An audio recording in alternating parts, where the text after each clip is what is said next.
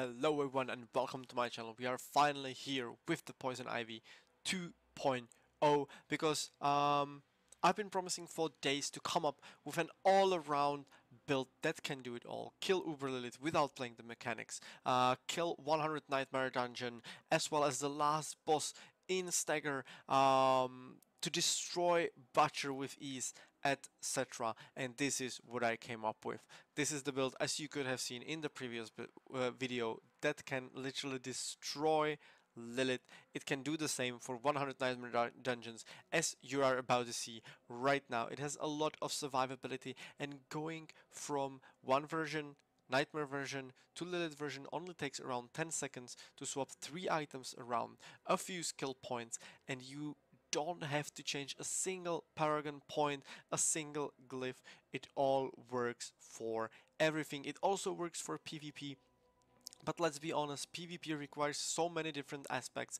All of the stats on your gear has absolutely different stat value, etc. So even though it works, it's definitely not the best. If you want to play PvP, I really suggest making a separate build, a separate set of items, because yeah, as I've said, everything has to be different for that build. So let's get right to it. One thing to note is that we are now playing Momentum.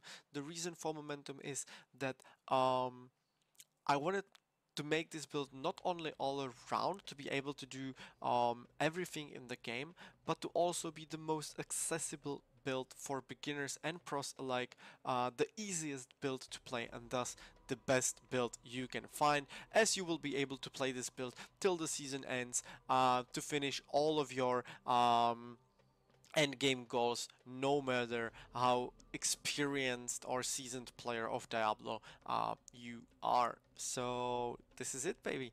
If you want to play with close quarters combat, all you have to do is to play Poison Ivy, the original Poison Ivy, with the new Paragon board, because I min-maxed it to an absolute maximum to get the most damage out of it, as well as a good balance of survival ability, and then you just swap your gems around, because it was discovered by Chinese testers that damage over time actually increases Barber damage as well, because Barber is considered shadow damage over time. It's not shadow damage flat. So if you are playing with poison imbuement in any kind of build, then it's definitely purple gems in your weaponry to benefit both the Barber and your poison imbuement. Also, it makes it easier to just swap Barber for creeping Dev Heart if Barber is not what you want to be playing with. So yeah, let's get right into it. Sorry for the long intro, but yeah, I hope you will enjoy the build.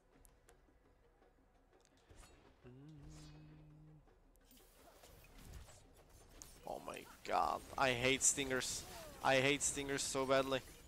Maybe that's why I also hate Uldur's Cave, but we can't be pickers. We can do it all.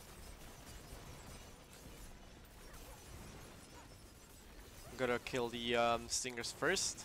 They actually hurt more than like the bosses, so...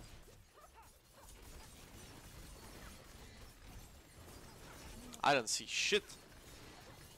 It's probably because I was dazed. Oh, it's gonna explode! That was too close to my liking. And this I take, this I don't care about.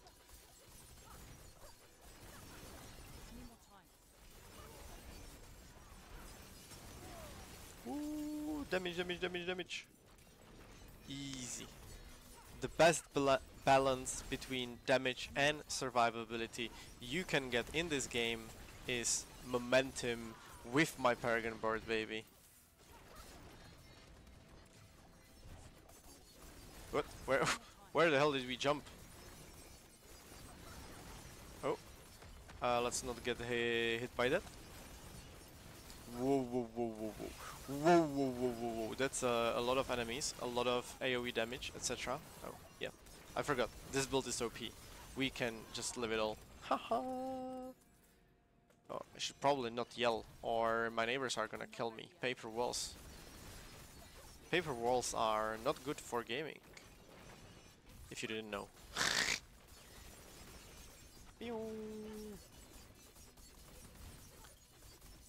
Where's my bursting venom? There it is. There it is, baby. Whoa, whoa, whoa. No poison imbuement, that's not nice. We can just, you know, play it a little bit safe. We got our poison imbuement now, so now we go back in. We dash at the end, so that the poison imbued orbit from our twisting blades gets to as many enemies as possible. No, no, no, no, no! I used it too soon. I was greedy with a shadow step there, and use it before I actually got stunned. Unfortunate. No matter what build you're playing, you cannot survive instant kill if you simply misplay what you're supposed to do. Easy. This was my revenge time, baby. My revenge time.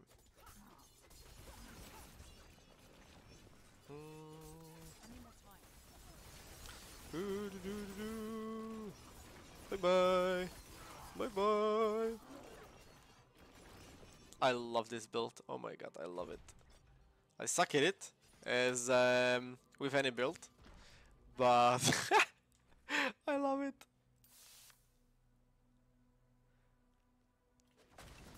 What? Why would it? Yeah, the auto-targeting of some of these spells is kinda questionable. Kinda questionable. Like sometimes I try to shadow step on an enemy.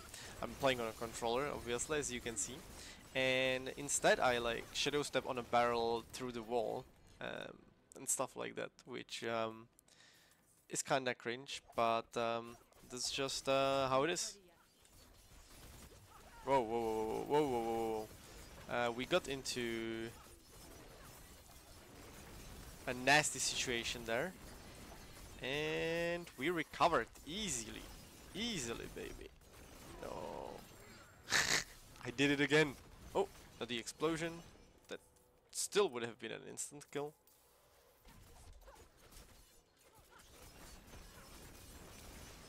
Gotta jump around to spread my poison to as many enemies as possible.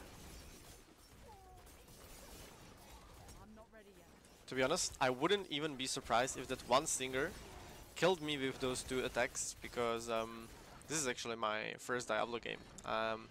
So I'm not sure whether it's supposed to work like that, but it still feels kinda cringe that like bosses do nothing, even though, well, they're the boss, like they're the, you know, the end of the dungeon, and these like small fodder mobs can instant kill you. That's kinda, yeah, weird in my opinion.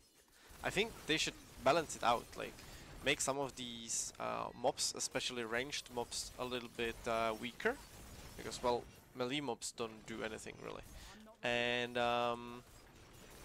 the end game boss is a lot harder, and I mean, like, I don't know, 3 times, 4 times, maybe even 5 times harder. I wouldn't mind. Like they don't really do anything. Like they don't have any kind of damage. They have no mechanics. Like I really don't know what's the point of them being in the game, you know?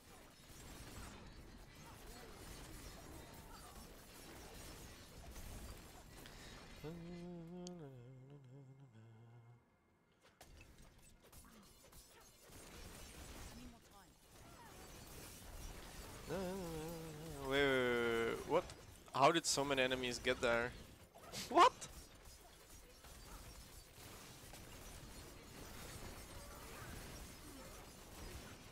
Woo! Momentum build, by the way, okay? So a lot of healing, a lot of survivability, as you can see, it pretty much deals the same damage as playing close quarters combat. Like, you don't really need to do more. So that's why I decided to go for more survivability with momentum over close quarters combat, because yeah, no more damage is really needed. Like, look, everything's dying left and right. Even when we don't have our poison imbuement up, the damage is very respectable. Though obviously this is a poison build, um, so if we have it up, it's better. Oh, that's probably the end of the dungeon, right?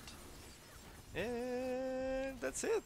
So Uldur's Cave, pretty easy, unless you do some ape-ish mistakes like I have, and Poison Ivy 2.0 for you guys. So thank you for watching.